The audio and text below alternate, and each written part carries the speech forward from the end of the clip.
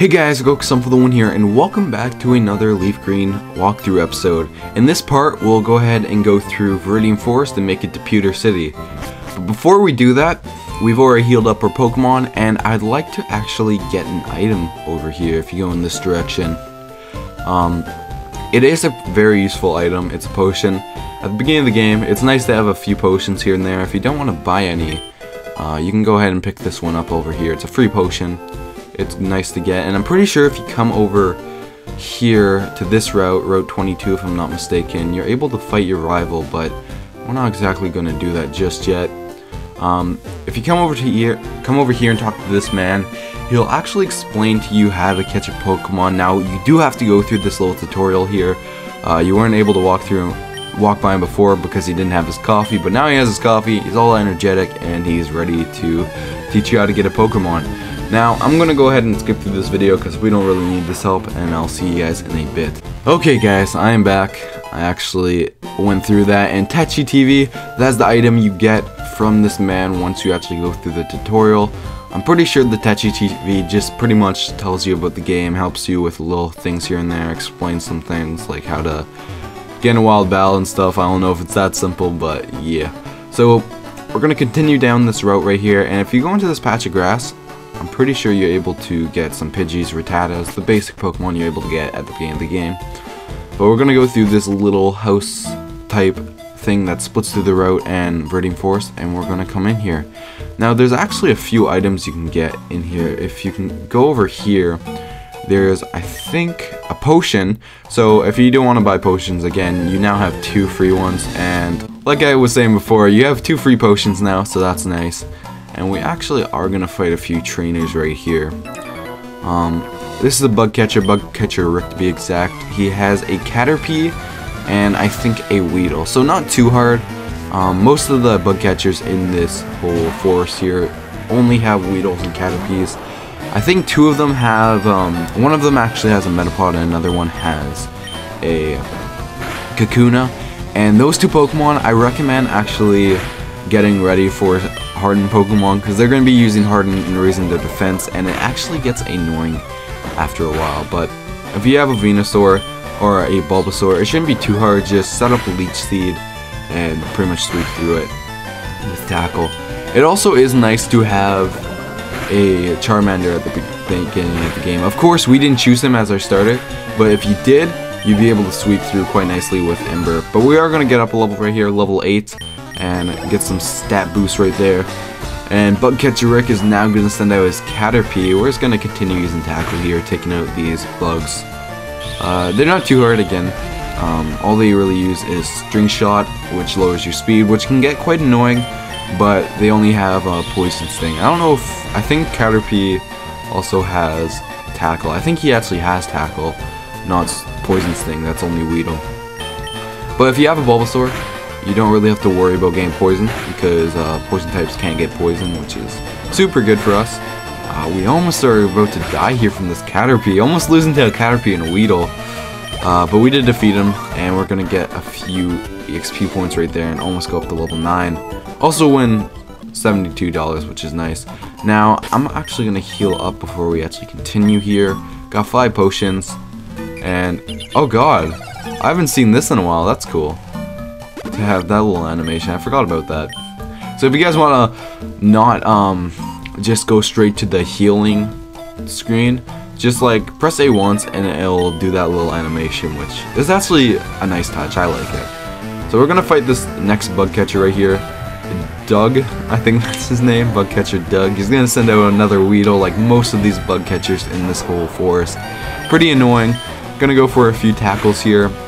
I think this one might be the bug catcher with the Kakuna, so that might be interesting. I might actually speed through that just because, again, the Kakuna does use a lot of hardens, and it does get quite annoying after a while. So he's going to go for some string shots right here, lower our speed. It doesn't really matter because that's all he's going to be using, and it's not like they do that much damage to us, so it doesn't matter if they go first or not, because Poison Sting, let's see how much damage it does. It does only like 3 damage, so it's not that much. We're doing more damage than him.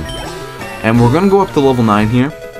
Nice. And I recommend actually before you go to the first gym to actually get your Pokemon up to around, I would say, if you have a Squirtle or a Bulbasaur, around level 12, because they're going to learn Vine Whip and Water Gun, and it's not going to be that hard to deal with the next gym because it is a ground type gym.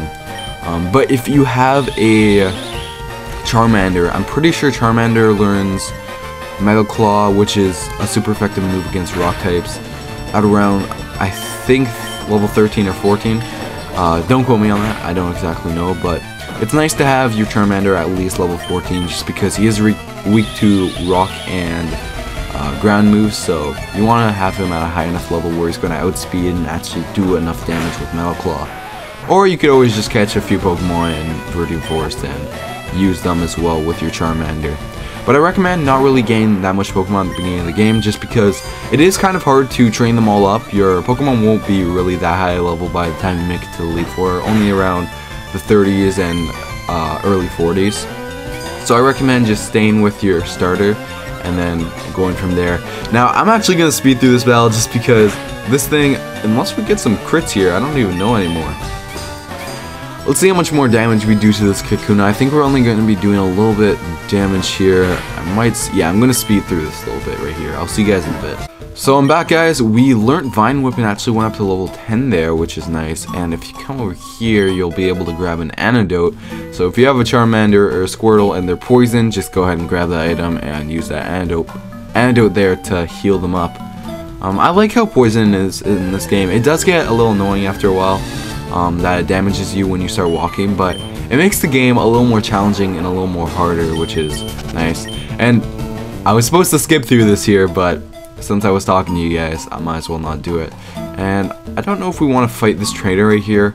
No, I'm going to fight this trainer. I'll actually skip through it. Okay guys, I'm finally back. We took out that bug catcher, had 2 Metapods that we were using hard, and I even ran out of tackles there. We've used 35. That's pretty amazing. Yeah, but I'm surprised we're using that many tackles in this over every single step is a new goddamn Pokemon. That gets annoying a little after a while, just because all there are Caterpies and Weedles.